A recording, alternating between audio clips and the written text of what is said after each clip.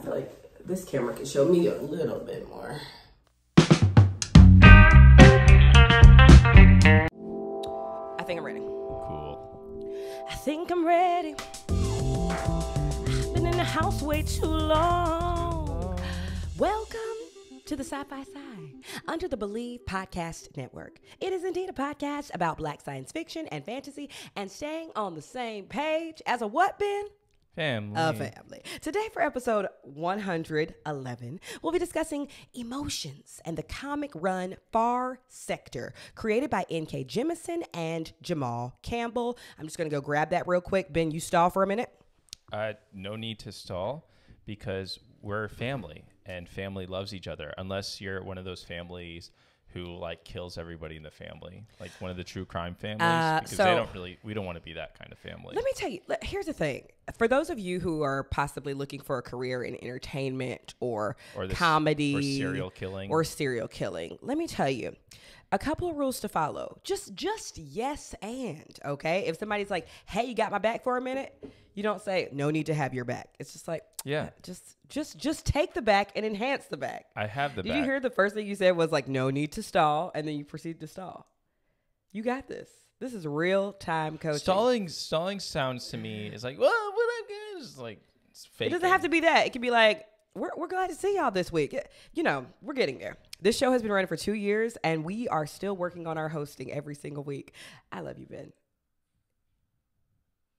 I love you too. Great. You just yes-anded me. All right. Anyway, we want to shout out some other people that really, really love us. And those people are our patrons. Remember, you can be a patron for $1, $2, $5 a month, baby. That is a special opportunity for you to join us in some behind-the-scenes content. And also join us for our Sunday yoga series that I have been teaching. And that is at 10 a.m. PST on Sundays. It's a 30-minute yoga class.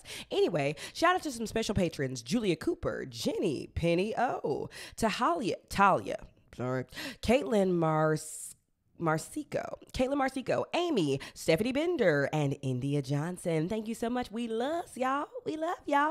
Anyway, I'm going to kick it off to you, Vin. We're going to be talking about emotions. So now we're on the same page as a family. When you kick off something to somebody, that means that I'm going to kick it off to you. You're right. And then you don't say anything else. I got you. I missed my cue there. So we're learning. You see how I took that feedback? We're learning. We're learning in real time. Oh my gosh. You didn't pull that really good comment. Why don't you talk to people for a second about how you've been so I can go pull that really fun comment from Apple Podcasts. Go ahead.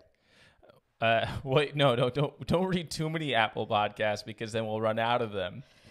I mean, it's just literally one more. You found this one-liner, and I was like, Ben, where's that good? Where's that person that kind of shaded us? Yeah. Anyway, how you been, babe? Okay. I'm fine. I thought you were kicking off to me to ask the question. You're asking, okay, kick it off. How have you been? We've talked about, I don't like asking. Okay, people, then ask something else. Just go with the flow. We're live. There is no flow except the flow that we make. All right, I'm just going to stop talking. Why don't you talk to the people? No, I'm not talking to the people. I have a question for you, Amber. I can do two things at once. What's your question? I need your undivided attention. You have it. What's up? I don't know why you're making it so difficult today. Like we don't talk to each other every single day. Talk to the people. Okay, so and me. We are going to be talking about emotions. Yes. And Amber, you are a very emotion-full person. Go on. Yes. How do you control your emotions? Okay. Sometimes emotions are interesting because I'll think of how I control my emotions just like when I'm just sitting with myself, and then sometimes how I control my emotions when like we're not having the best energy, right? So one thing that really helps me is I like to think about my emotions as something that needs to be like reset and recalibrated. Like right now I'm having a moment where I'm like, oh, we should kind of like, I'm not going to say like this is a formal reset, but I'll do something like, you know what? I don't know. Maybe Ben and I were just a little nervous coming onto the set because we're like, the minute this baby goes down to sleep, we got to hop on the air. Time. So then we like rush into things, and that's okay. So sometimes it just takes a moment to be like, I'm going to acknowledge that I was rushing and my emotions might have got the best of me here. And so hopefully sometimes that is my way of like recalibrating the situation. But Ben, you know how I am. I'll say like, I feel myself getting escalated. I feel myself getting heated for the following reason. I give so many freaking warnings. Do I not? You do. Yep. And sometimes you take those warnings and fuck with me, or sometimes you say like, I see why you're getting frustrated. Let me give you a minute to like de-escalate. You know what I mean? Yeah. And I think I do that recalibration for myself as well. Like I'll see an email and say to myself like, all right. Like I'm having a little bit of anxiety this week because real tea, if you're ever an influencer or like a self-employed or an independent contractor, sorry, I got to put my leg on your lap, of any kind, you just get anxiety because nobody ever pays for things on time. Yeah, and I'm not, please don't feel sorry for me or try to send me money. It's not even that. It's just like, I'll do a job for somebody and they're supposed to pay in 30 days and it comes on day 45 or it comes on day 40. And I'm just kind of so tired of this. And my agents are just like, but that's just how the business goes. And I'm just like, well, that's not how the bills go, girl.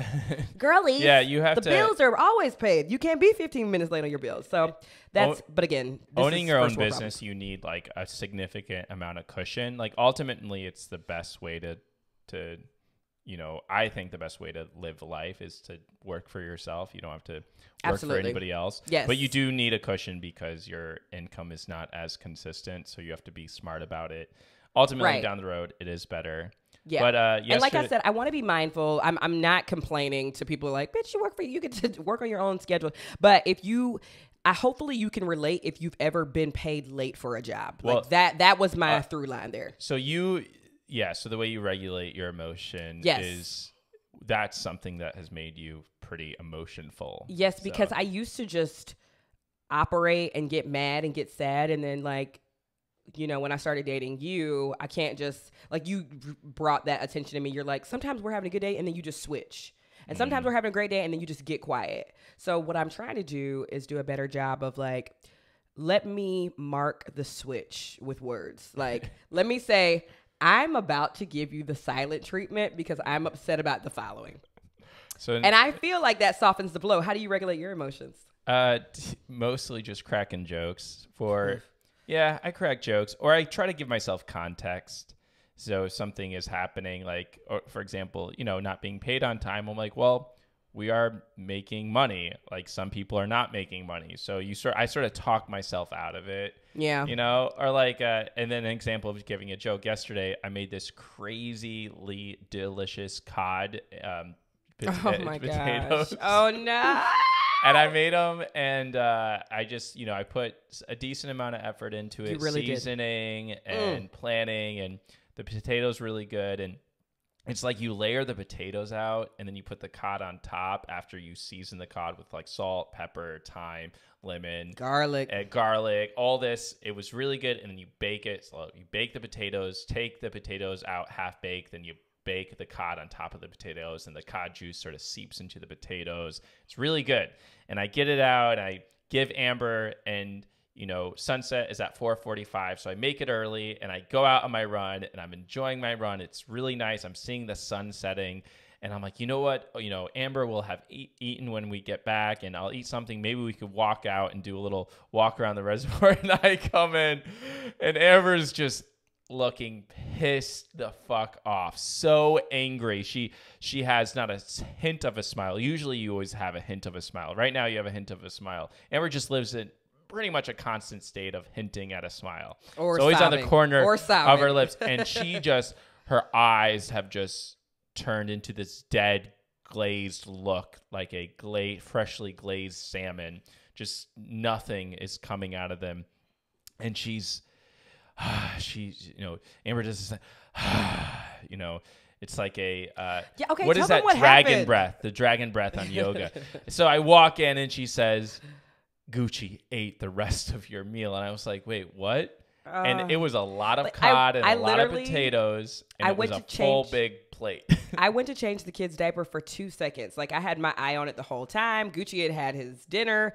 Gucci had his eye on it the whole time too. I went upstairs to change her diaper and I came back down and it was gone. And so my initial thought, because I knew I had fed Gucci and it was high up on the counter. Yeah. So my initial thought was, oh my God, someone broke into our home. That's terrifying. And ate Ben's dinner. Like, who is in my house right now? And then I got closer to the bowl and I was like, oh no, this is like a clean platter and then some lemon pieces on the floor, like a fucked up Hansel and Gretel.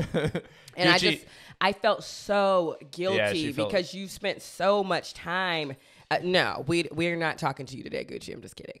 I just felt so horrible because you spent a lot of time and effort making that meal, and then you were like, "I'm gonna eat it as soon as I get back." And so the minute you walked in, I was like, "Please let me order you something to go. Please, please, please." Yeah. I'm so sorry. I was cracking jokes about Yeah, you do crack jokes. And I was like, it's okay. Like at least someone got to enjoy it. At least now, Ben, some sort of sentient being got to enjoy it. Ben, now, sometimes you crack jokes, but sometimes you kind of have little temper tantrums. Yeah. Like, you're not going to tell the people about your temper tantrum this morning? So I threw a tantrum. I also started laughing after I threw my temper tantrum. You did, but when you're throwing your tantrum. I made like a perfect omelet today, and then it dropped as I was taking out the... Oh, it dropped. Yeah, the croissants. Yeah, I didn't drop it. No, I was taking out the croissants and... from the oven, I was making bacon and a perfect omelet that I'd flipped just right. He did.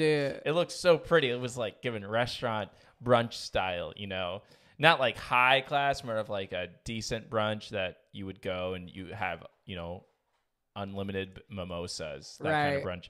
Anyway, I take it out and I accidentally hit the handle and it like flips out and falls on the floor, and I was like, and I have the spatula. I'm like hitting the spatula. I'm like, Yeah. He's having like a physical kid's tantrum, and me and Wilder just like, you good? But I'm also laughing at the same time because it is funny. I mean, you're not like breaking pots and pans. You're just like getting a little bit of anger out. I was like, But sometimes I'm like, all right, now I'm gonna give you one more minute to have your fit. But that's okay. I woke up early to do it too, so we all have our emotional moments. It's fine.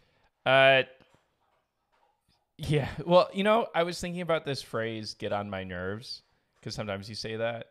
Like, Ben, you getting on my nerves now. Yeah. Yes, that's one way I give you a warning. Sometimes I think your nerves are this separate entity of you, and they are like almost like Medusa tentacles or something, and they're sticking out. That's how nerves work. There's like little bends of me that I'm splurting out. They're like popping out. And then I'm jumping on your nerves. Yeah, and you're just like, and I'm jumping on your nerves. You're like a gnat. I'm just like... Well, yeah, sometimes nerves are this they almost act as this separate entity of ourselves. Yeah. So the book we're reading today, Far Sector by N.K. Jemisin and Jamal Campbell, deals with emotions and what it would be like in a society without emotions. It's also really interesting because a lot of the way that we learn how to behave obviously is from our parents. And so essentially when you bring two households together, you just bring like years of parents and grandparents and who the fuck ever like influencing a kid on like I want always, obviously we're raising a kid together now, and I want her, like, she's going to learn how humans behave from us. So if you ever see her like throwing a little physical tantrum, which is going to happen, or I just Where want her. Where does she learn it from? I need to learn to regulate. That emotion.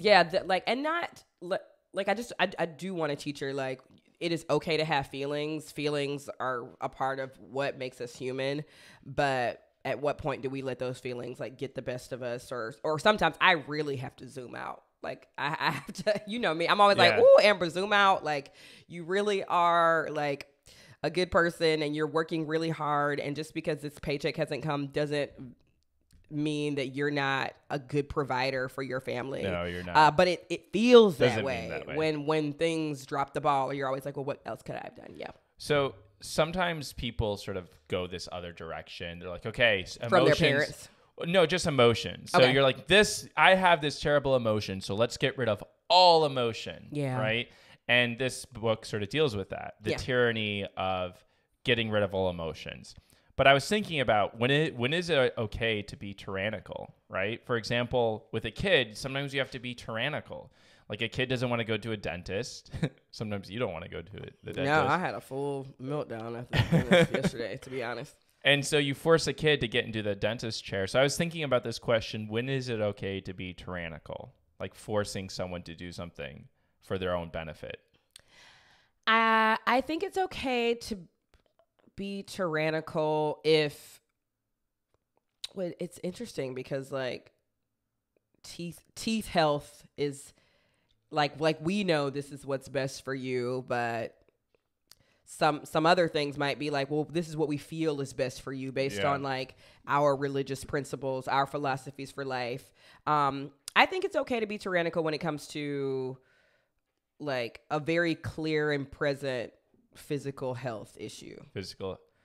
But it's also okay to say like, you know, this dentist made me feel uncomfortable because they didn't talk me through each of the things they were doing. This OBGYN didn't say like, now you're about to feel a little bit of cold pressure. Now you like that stuff is very important to me. And I definitely had a moment yesterday at the dentist where I was like, oh, you're just going in there. Oh, my whole jaw is numb. Like, why? I know I was coming in. Some updates. Yeah, I know I was coming in for this specific thing. And I know to you, this is a routine procedure, but to me, it's not. So I do need a little bit of coddling when it comes to physical pain and things like that. So it's okay to be tyrannical if it involves some sort of physical ailment. Yeah, like an actual ailment. Which what if that person doesn't want that treatment, though, right?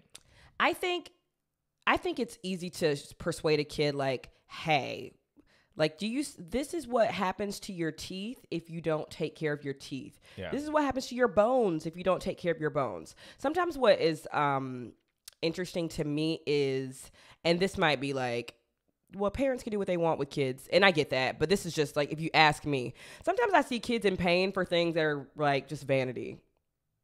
Like a kid like screaming, getting their ears pierced, and I'm just like, well, was this worth it? Yeah, to get the ears pierced. I don't, right, and which I know tons of people all the time are like, why aren't you getting Wild's ears pierced? Because I'm like, because when she's a teenager, I'm just gonna let her go and say like, is this something you want? Yes or no? It's like, I don't know, because at the end of the day, like, a girl needing to get her ear pierced is kind of wrapped in like gender roles and vanity. And I'm not judging you if you did that to your kid. My mom pierced my ears as a young girl, or when I see like a child like screaming through getting their hair braided, sometimes I'm kind of just like, it's not worth it.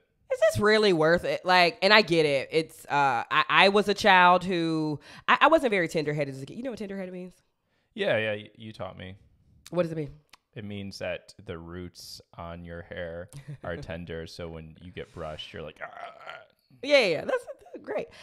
So I wasn't tender-headed as a kid, but my sister really was, and just like, sometimes I'm like, there has to be another solution of what we can do to her hair than just like forcing her through this pain. Like, she's screaming, she's being held down, and what is all this for? A cute picture? Like, there must be a style where this pain is totally unnecessary.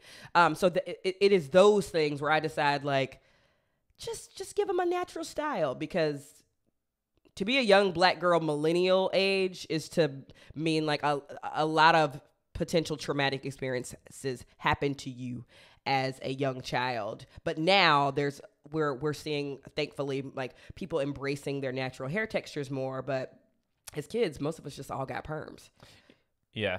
And they were painful. So it was just kind of like, why are we like screaming our heads off to make our hair like different from how it grows out of our head? This isn't necessary. But I feel like it's not unique to now. I feel like there are moments where, you know, the Black Power movement, parents in the Black Power movement were not forcing their kids to have like these natural. For sure. But something happened in the 90s where, and I'm sure there's a dissertation on this, where like a lot of chemical relaxers were just marketed to black children and black families. I think there was and so we all like every 2 to 3 weeks, sound off if this is your story as well as a little black girl, but we all every 2 to 3 weeks were just getting perms and hot combs to the head to look like presentable and respectable, and like we took care of our bodies. And those are the times where I'm just like, this is not like, I mean, obviously I don't have deep trauma for this, and at some point I bleach my hair pretty regularly now too, but those are the times, going back to your question, where it's not okay to be as tyrannical. I'm just like, I don't know. Anyway, yeah, let's read some reviews, some podcast reviews. Yes, we have 2 fun reviews to read. Do you want to read the first one? I added that second review. Read both of them. Read both of them? Okay, so this one's from Be More Black. Love your name, obviously. Found y'all on IG. Came to hear the show, and I love it. Signed, a new pod fan. At My Faves Call Me Gigi. At My Faves Call Me Gigi. We love you. Thank you so much for leaving a review. Y'all, that review was 1 sentence long. So please leave even just a 1-sentence review, a 1-word review. These do mean a lot to us. Now, this one is very interesting, but I do appreciate that this person left a review. Okay, this review is from Kiki at 1977. Kiki at 1977 writes, I first encountered Amber and Ben on TikTok. Amber's hilarious, and Ben's her biggest fan. Groupie. However, I'm a groupie. You're a groupie. However, when I began listening to the podcast, their banter rubbed me the wrong way. I felt like Amber was really mean and disrespectful to her husband. It was difficult to listen to. But I love the topics, and Ben's passion for sci-fi has piqued my own interest as well. So I continue to listen. I don't know if y'all have been in therapy or I've just gotten used to how y'all communicate, but their exchanges have grown on me, and it's evident that Amber adores Ben. I love listening to you weekly and have purchased books based off of your reviews. Keep up the good work. What is your initial response to that, Ben? My initial response is that you have learned to be a little bit less disrespectful or like interrupting. You've learned to not interrupt, because we would listen back and Amber would be like, wow, I do interrupt Ben a lot. Fair. So you've had to learn, because you are high energy. You are the comedian. You are the high energy one. And I think this podcast has helped us to be a little bit more like pause, listen, respond, instead of thinking of our response before we're done listening. Right. Here's the thing about it. 2 things can be true at once. 2 things can be true at once. One, okay, well, maybe 3 things can be true at once. One, we always be in therapy. And I never want to frame therapy as like, y'all need to go to therapy. I don't know. Like, we went to premarital therapy. We've gone to therapy just for prevention. We've gone to therapy for like, hey, we're going to be new parents. We want to get some therapy. So are they wrong in saying that maybe, I don't know if y'all been to therapy or not. They're not wrong, but it felt like a read. It felt like kind of a dig. It's like, I don't know what's going on with you two. Y'all need some therapy, but that's fine. The second thing is we both, the nature of a podcast lends itself to learning how to communicate better. Sure. Right? And so I will give them that. This is the third thing for me. And this is not a direct dig at this person, because I do appreciate that they gave us a review. And a 5-star review. A 5-star review of that. And they said they're here to stay. Yeah. What interests me, this is a larger conversation. I think sometimes based on like race and gender, this is a common critique of me. Yeah. And I question if I was dating a black man, would so many people be like, you're disrespectful, you're da-da-da-da.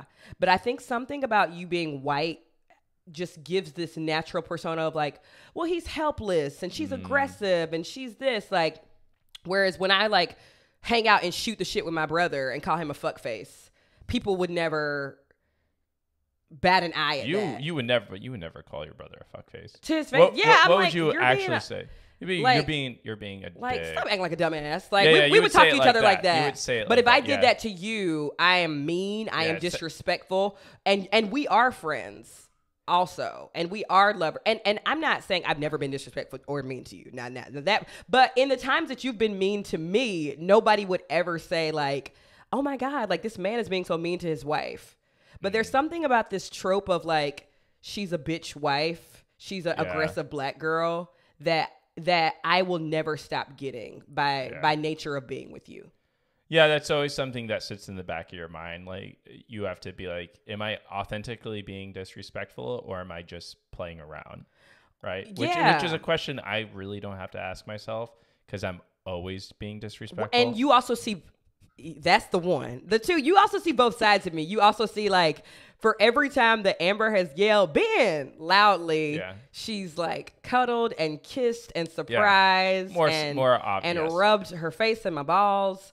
So you get to see all that people don't. And but that, once again, I'm not trying to comfort this person, but I do get a lot of like, look at that wife being so disrespectful Yes. to her husband. And I think a lot of that is rooted in patriarchy. I think that's the initial thought that a lot of people see, but this when person you sounds zoom like out, but also is a longtime listener. That so they part, might get that like more part. context Correct, to correct. how we interact. And Yes. I think there are times where like you have made a joke and that joke has gone viral on a platform, and then people are like, "Wow, this is so Look at terrible." her bullying his or wife. This is an inappropriate joke or whatever. Right. And then whereas like, oh, if you said if you look on paper and saw, wow, here is a couple. If you opened up a pamphlet, and you said, wow, look at this couple. One person in this couple relationship is a comedian who works hard to create content, who edits things, who drives the boat, and one person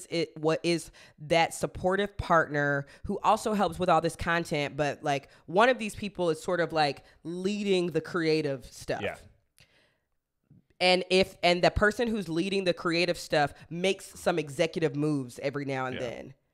But if you said, and the person that makes the executive move is a woman, then it's like, well, she's probably just a bitch. You're just like, no, she's I think she's making necessary moves so that the couple so that the unit can prosper. But that's tangential, because at the end of the day, I'm always grateful for Apple Podcast reviews. We have been to therapy. We have learned to speak to each other with more love and care. And I've learned that the internet appreciates the cheesy loving moments of us too. So a critique for me is like, I can do a better job of showing some more loving moments. Would you agree?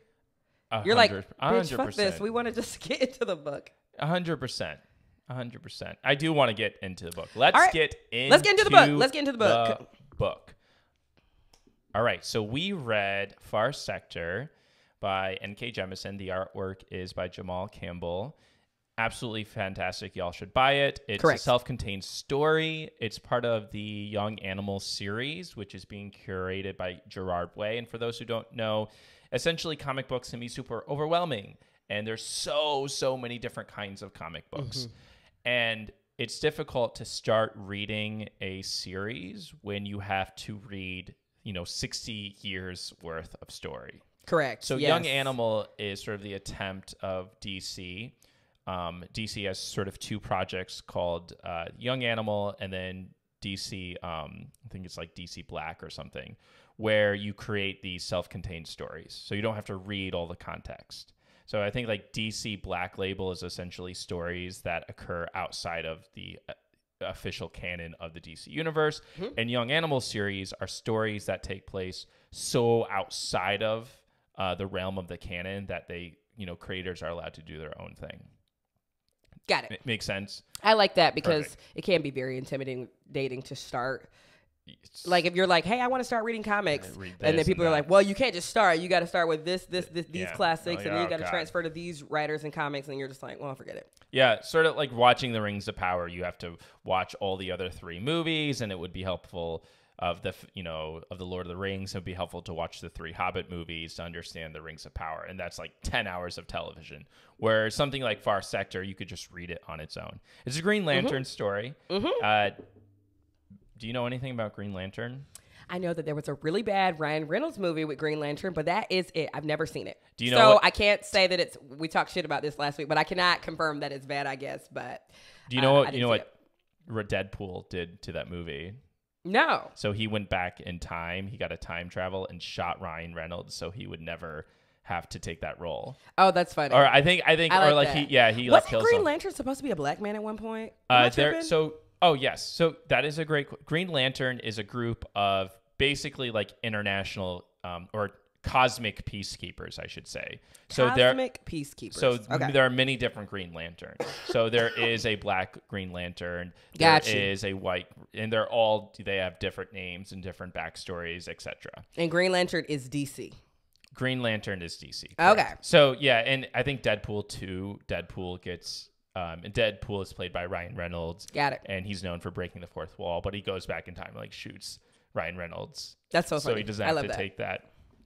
Anyway, so yeah, but Green Lanterns, they have these rings, and it allows them to conjure anything their imagination can think of. And Right. the only limit is their own imagination and then the sort of power source of the ring. That's sort of like, that's really the only thing you really need to know about the Green Lanterns. And they're sort of hired by these like blue people who are these like cosmic masters of the universe or whatever. Okay. And they're sent to different places to help people. They're just So like, a ring that can do anything your imagination conjures. Got it. right. So for example, something that I like thinking about is if I had a Green Lantern ring, like what would I do with it? And I was thinking like I would imagine like a new instrument that would be like a cross between a violin and a lawnmower, because I like lawnmower sounds because they're so like aggressive and like and then the violin has such a high pitch that you create this new instrument and then you could put it in like a melodic metal sound. What would you imagine with your Green Lantern ring? I would like a ring that would freeze time. Or not so much freeze time, but help me move. What's that one character from like Days of Futures Past who can like, he goes so quickly, but to the audience, it's like sweet dream. Like he can sort of slow things down, like Clock Stopper. The guy who played Dahmer. Yes. What's his name? Evan Peters. Yes. I would love something that does that, because I just feel every day like I'm running out of time. Like I wake up and then I like sneeze and it's nighttime. Or you sneeze and your baby's 7 months old. I know. And so which I would never like want to stunt her growth or anything, but some days I'm just like, wow, I have not read my kid a story in like 3 days. Or I remember like last week you went to story time, and I know I joked about how bad the librarian was, but I was kind of really sad at one moment that I was like taking a meeting so I couldn't go.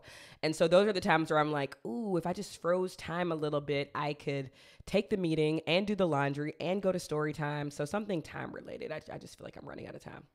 Why do you write like you're running out of time? Oh, you know what would be, I don't know if the Green Lantern, the ring, that ring of power can actually freeze time or do something with like the time continuum. I think you can imagine something outside of you. Got it. But it's not like in this story, she was able to travel because of the ring, right? She's able travel to different timelines or something. No. So at one point, she's able to imagine herself into a computer. Like she pushes herself into a computer. Got it. So that sort of, which I thought was like a cool use of the ring. Yeah, but we did jump around timelines. Just to have background, to have like background and understand how she got there. So yeah. It was unclear to me when that was like the use of the ring versus like just a story. which by the way, comics themselves are sort of this non-linear storytelling. I've been reading this book by Rebecca Wazo called the character of ourselves. And is that scary? Yeah, it's about Black comic cover? creators and how they engage in personhood within comics. So in American comics. So of course. But reading a comic, you're given all the images at once. So you might be reading, but you're also looking back. So your mind is getting all of the story at once on each page, which is sort of a nonlinear storytelling. Anyway, this story is about Sojourner Joe Mullion, who is sent. She is a lantern. She is recruited to become a lantern. Yes. And she is sent to the farthest realm of like the universe called the Far Sector. I think it's like the City of the Enduring. I think is the name of it. City Enduring. City Enduring. And she's sent there to help solve a murder in a society that hasn't seen a murder in 500 years. And this murderless society is the result of the leaders deciding to get rid of all emotions through this virus that sort of infects your brain. Yeah, so they don't walk around like zombies. No. They just don't have like intense emotional feelings. Yes. All decisions are made based on logic. Yes. Yeah. So a couple of like cool world building things I wanted to talk to you about is this idea of currency. Yes. So I'm sorry, I keep saying yes. Yes. Memes are used as currency in this world, which I thought was like very clever. And there's this civilization called the At. They're just sentient AI, and they use memes, which I thought like is creative. Because you like memes. Imagine if like you got to pay for your groceries with all the memes you send me. Amber sends me memes. I do, and I hate when you're like, meh. I liked that was the form of currency. There were definitely times where I'm like, I mean, it's supposed to be, it's lighthearted and fun. But I think it's those moments that make me feel like, oh, well, comics are supposed to be more lighthearted and more childlike. But there were some themes, and you can like, drag me. There were some themes juxtaposed. That was very offensive, but I know it was. I know, but as I'm working to break the stereotype that comics are just for kids, memes being used as currency was was like, oh, it's just lighthearted. So let me say this. It was hard in moments because the memes were juxtaposed with some pretty heavy themes. So at one part, murder and slavery. So like at some point there are, people who have been trafficked and now become slave, people who have been enslaved.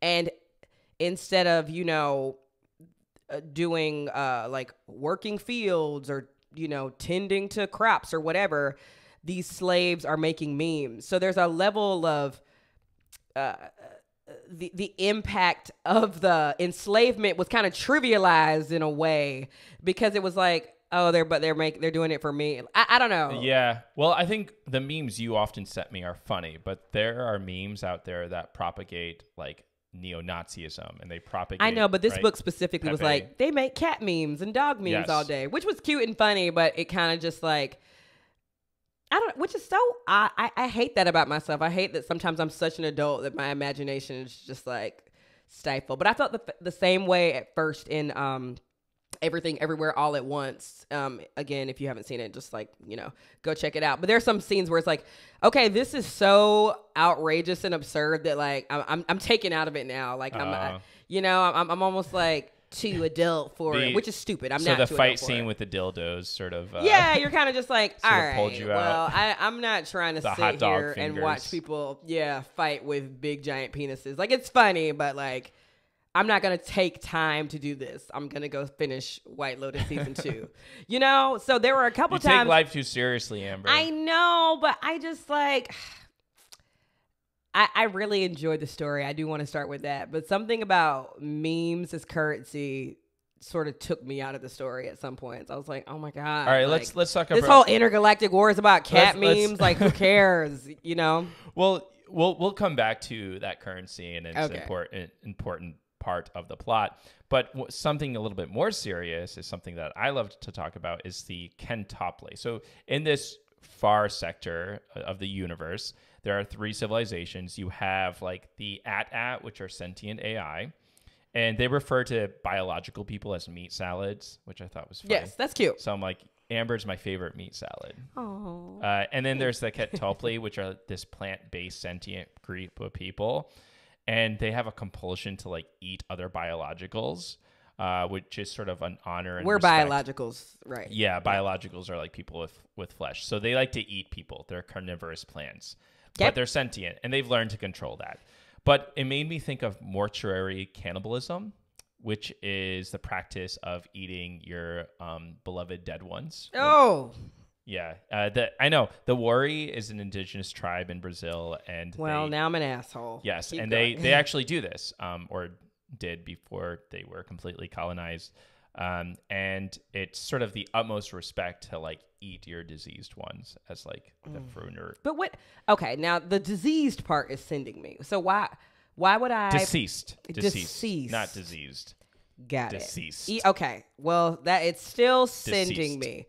So as a way to honor and revere, and I hate to sound like a stupid American, but I don't want to eat any human flesh. Sort of offended you won't eat me. Like you wouldn't even just eat a little bit of my ashes. No, just taste a little. Like I want to be burned. Can you just a fingerful, or just use a little bit of my ashes? If I die before you, take my ashes. And I'm pretty open-minded and make that into a tea. That reminds me of like. Remember when we watched Due Date when I was so pregnant and I was just like, I need to see movies where people had the baby in the end because I'm so miserable. But remember he like drank his father's ashes, like they were put in the coffee mix because he had them in a coffee can. I mean, but that was funny though. I mean, this is a sign of like respect, but also, all right. So we look at this funeral tradition and we're like sort of absurd, or the Kentople. We're like, wait, what? It's an honor for people to eat that person. And at one point, Joe interacts with one of the leaders of the Katopli, and he's like, "You smell delicious." And her friend, who is part of another group of people called the Na, they're like these winged fairy type of people. She's like, "Oh, that's a sign of great respect. He respects you." And it's made for laughs, but at the same time, I'm like, no, there's an actual, human tradition to people eating the people that they love. And I think we sort of like cringe. But when I do that, when I read about these traditions, I look at parts of our society. And think, like, what's absurd? Like, we're literally taking up plots of land where people could build homes on and burying people there. Like that, what sense does that make? Plans that we could till for food, plans that we could have more housing for, areas that we could, make like playgrounds so kids can have a safe place to be, or play, like more grocery stores, or you could do things with this land, but we're filling it with fucking dead people. That's absurd. All right, you want to talk about absurdity?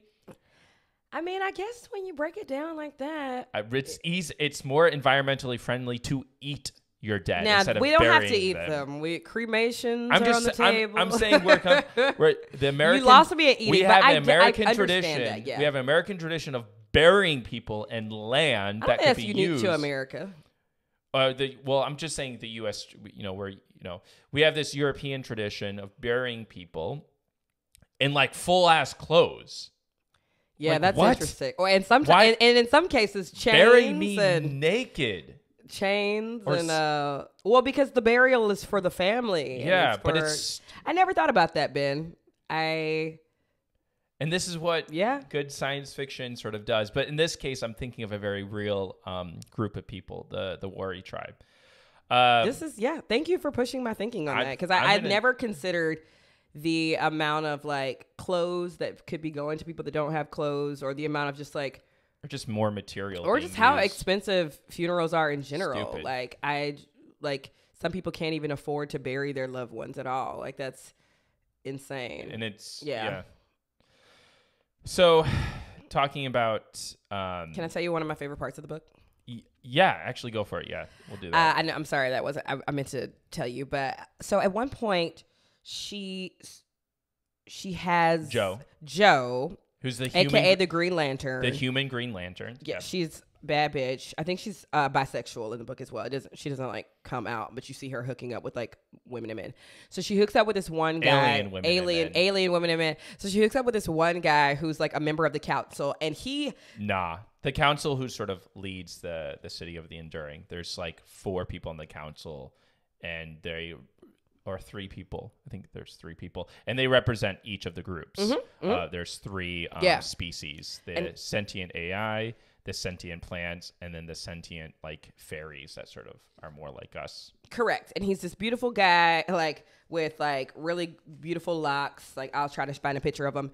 But at one point, aliens coded as black. Wow, look at that. Yes. At one point, she sleeps with him, and like at first and he's not, like I said, he's not human, or he's not a biological or a meat salad or whatever. He is a biological.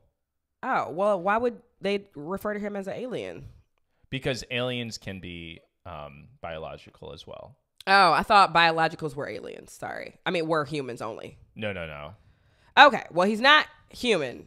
The Kentopli. What does biological mean then? Just like fit, like flesh, like substance. So the versus plants, like robots and computers. Yeah. So I'm sorry. The AI. I didn't understand that reading. The AI sort of refer to the Kentopli, which are the carnivorous plant people, and the Na, which are the fairy people, as biologicals or meat salads.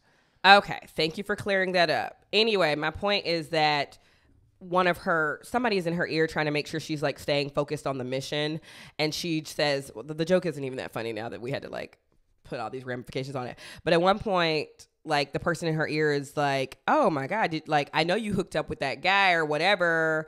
And she's just like, I'm just saying you can't trust him. And she says, you think my judgment has been impaired by alien peen? I never read in a book like alien peen. I'm not gonna let this alien penis like run me off my game. So there were some, even though I'm like the cat memes or whatever, I feel like meh about for all the times I felt meh about that. I really appreciated the comedic beats of Joe as a narrator. Like you could really see some of the comedy coming out as Joe would narrate things, and then just her personality in general. Like she always had like some funny like lines here or there. Another thing I really loved about the story is that, you know, every time we marked a new chapter or something, there were some really fun quotes from, you know, obviously like real Black activists. So there was one from Nina Simone in here somewhere. I didn't mark the page, but keep talking. I'm just going to be a little bit nerdy. In comics, we don't call them chapters. We would refer to them as issues. So this is collective issues. Okay. Well, as not chapters, issues. As we go from issue to issue, thank you for correcting me. There are some fun quotes. Not fun, but like good quotes from real people outside of the comics. And this one was like, I ain't about to be nonviolent, honey, from Nina Simone. Yep. So I know that's not meant to be funny. And Nina Simone was clearly a mogul and an activist, but just imagine somebody say like, I ain't about to be nonviolent, honey. Like I literally had a moment as I was like reading this and dealing with the late checks in my real life. I just wanted to send my agent an email being like, I ain't about to be nonviolent, honey, okay? That's for MLK. I'm about to get violent with y'all asses. Where is my check, bitch? Well, it's the frozen MLK, the frozen in time MLK, a very specific point in MLK's life where he was speaking nonviolence. And yet, at the same time, if you read, letters from Birmingham jail, he very near the end he was like, "Now, goddamn, that we cannot. Patience is no longer expected. Like we cannot." Yeah. He makes it very clear, and I think that quote throws in the face of Black respectability politics. They even had a really good Richard Nixon quote in here, oddly enough, where Richard Nixon was having a moment where he was essentially saying something along the lines of like, people rioting and protesting is like, a riot is a spontaneous outburst. A war is subject to advanced planning. Okay, never mind. He was wrong. A war is subject to advanced planning. A riot is a I don't think a riot is a spontaneous outburst. Maybe I was reading too fast. No. He's saying... What is he saying? He's saying that... So, Nixon is... And I think the context might be like the war on drugs specifically. Right. No, that was Reagan. I think he's talking the difference between riots and wars. So he's probably referring to protesters of the Vietnam War, right? Who were not rioting; they were putting a war on the American government. I'm assuming Nixon was a terrible fucking. Yeah, he was. That's how I was. Okay, I misread this. I don't think a riot is a spontaneous outburst. Yeah, it is. It's spontaneous. It's just boom. Not spontaneous. Yeah, I think a riot is like a direct result to like. It's an effect of multiple causes. Right, but it's like I hate when people like, especially during the George Floyd riots, people are like, protests. I should say protests. People are like, well, where is this coming from? Well, this is out of nowhere. It's like, what? Oh, I see. Yeah. Like, I see what you're saying. Calling it spontaneous and like, it just pops out of nowhere. Yeah. The nature of that is a little strange, but I guess in this context, Nixon was comparing riots to wars as two separate entities. Anyway, so Amber loves Nixon. Feel free to cut this from the pod. My takeaway there is that like riots are not spontaneous outbursts to me. So you mentioned these memes and you mentioned this slavery. So essentially, we're presented with this society that has no emotions, but obviously, like society. I got a meeting at 11. Oh yeah, okay. Obviously societies cannot function without emotions. Correct. And so what they do is there's this drug that I think what's the drug called? Switch off, which turns off the virus. And so what? It lets you have emotions. The government sanctions these people to take switch off and then forces them into these labor camps to like produce memes and currency and art and all this other things that are required to have emotions for. And so it made me think of like this paradox. I'm going to call it like the don't ask, don't tell societal paradox, Okay. which is a reference to the military idea where like officially like you can't be gay in the military, but we're just don't ask, don't tell. And there's this theme throughout like science fiction where you have the don't ask, don't tell paradox. For example, in The Handmaid's Tale, they're like drinking is bad, partying is bad. And yet there are these very clear underground places where all the government officials go to party and drink. It's like, this is something that's frowned upon that everybody does. Right. So it's like, we're going to abolish emotions. And yet we're going to create this other part of society where you can do this here. Right. And Absolutely. I think like there's this whole idea of creating tyranny, but then we're going to terrorize these groups of people, but we're going to leave these other groups of people alone. And so I love this book because it very much makes this clear connection between like American history and the current day. For example, like, the reason that emotions are gotten rid of is because these three groups of people were fighting with each other. Right. Yeah. Like, okay, we won't fight each other. So the solution is let's just take away all y'all's emotions, not actually rid the problems. Which is exactly what happened in, post 9/11. 45 days after 9/11, the Patriot Act is passed. Yeah. Which makes it easier for people to like get our bank records, to get our emails, just any civilian. Yeah. Right. And then you have another 2 years ago, the Muslim, because I mean, it feels very like the Don't Say Gay Act. It's like, okay, so do you think just not saying this will just completely erase that these people exist? What's the end game with this bullshit? Well, Yeah. I think it's this idea of like presenting. Well, I think there's like two issues here. It's like one where you're.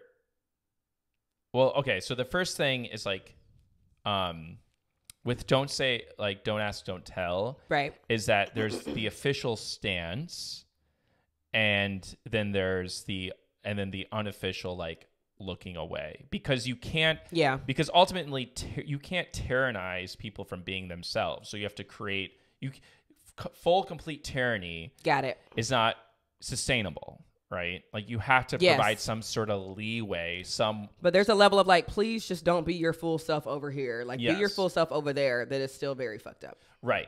But then there's this element where like societies or governments feel that they need to be tyrannical, because if they're not, something terrible is going to happen.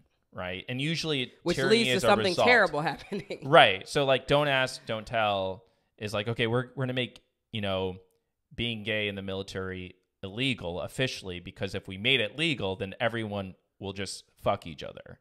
Like maybe even though that's happening. Yeah, but let's say we didn't sanction it. Yeah, maybe it's not happening, but but I want to come back to this other idea where like people are just completely, when you're terrified and you do things out of terror, it becomes tyrannical.